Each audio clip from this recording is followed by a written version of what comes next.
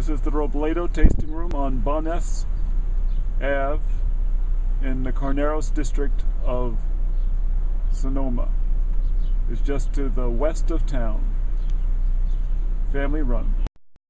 The Robledos are a big family, a whole bunch of kids, so when you arrive there will almost always be a family member pouring for you or around to chat with you. Today it's filled with people. The wines are very good.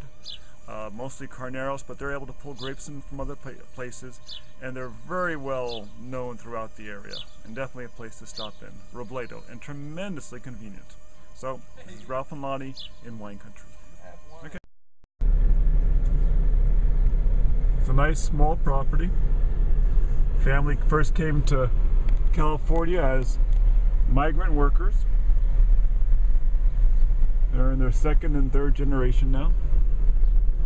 That's the winery and really barrel and tasting room right there. They do great events, in part because Mrs. Robledo is a famous chef.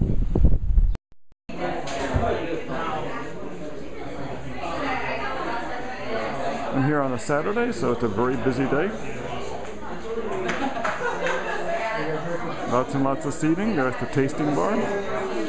Some really nice art. As you can see, this is a barrel room.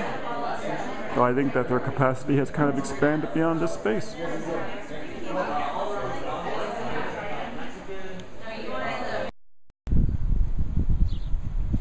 They are located in the flats, the southern section of the Sonoma Valley.